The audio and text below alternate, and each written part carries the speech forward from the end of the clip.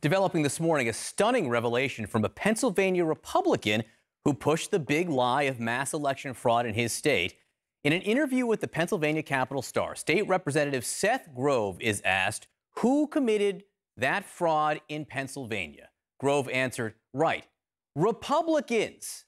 But it's still election fraud. It doesn't matter who commits it. Now, I will say there's not like this mass amount of fraud that's going to shift hundreds of thousands of votes. When asked about his role in propagating the big lie, Grove responded, I can't help people believe everything on the internet. Joining me now, Republican Philadelphia City Commissioner Al Schmidt. I think, Commissioner, nice to see you. I think people will remember you from when ballots were still being counted in Philadelphia. You were out in public then saying, let us do this. The count is going well. Everything is going according to plan.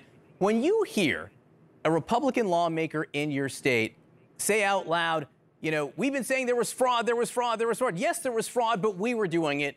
I mean, what are you supposed to think?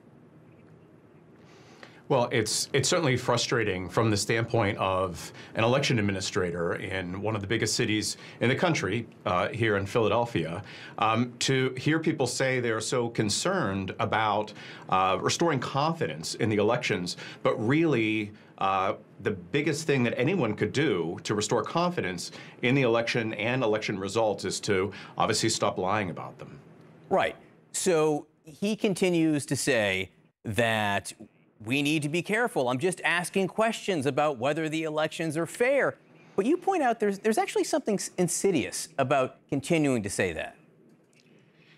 And I think you hit on something very important. I've watched all the hearings in the House and the Senate, and I've testified in front of the Senate, and my office and I have testified in front of House committees about elections since the election as well. And it's really about raising questions. There are far more questions than there is evidence of any voter fraud at all on any scale that would have made any difference. Just raising the questions alone seems to be rhetorically a tool that's used to kind of conjure up these ghosts or phantoms and to then try to come up with solutions for problems that don't exist. I mean, to make this more clear, they keep saying, we want to know if the elections are fair. We think the elections are rigged. We think there's evidence of this. We're just asking if there's evidence that there's fraud. And then they have the gall to say, well, there are all these questions out there about whether the elections are fair, but they're the ones asking those questions with no evidence. Right, and in the hearings, and I really think they've done a pretty thorough job. They had a lot of hearings with a lot of people testify, and you didn't hear from, at least that I saw, any of the election administrators suggesting there was anything that required legislation that would, crack down on this this alleged voter fraud. It was really about how do we improve elections and how do we make structural changes to lessen the opportunity for people to lie about them. Commissioner, you are not running for re-election. And just to remind people what you went through, I want to play a little bit from a discussion we had while the ballots were still being counted in Philadelphia. Listen to this. I have seen the most fantastical things on social media, making completely ridiculous allegations that have no basis in fact at all, and see them spread. I think people should be mindful that there are bad actors who are lying to them.